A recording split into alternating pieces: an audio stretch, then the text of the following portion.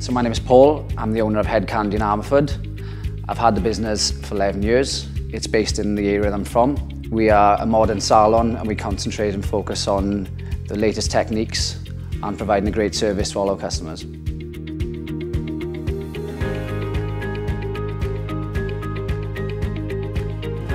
So after renting for 10 years and the rent's been put up constantly, we found that the best option for us would be to have something that was going to be long-term and viable for us and something that I could build as a future for my children.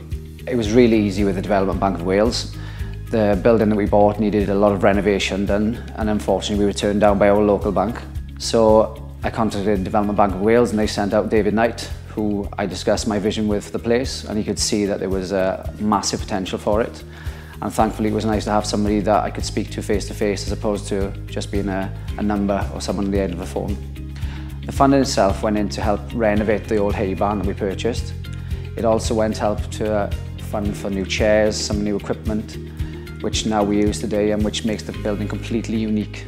Head Candy now is doing really well, so what's next for us? We're looking to employ more people. We've got a steady stream of customers coming, and it would be nice to grow it and offer more opportunities to other people from the locality and to offer further services for our clients.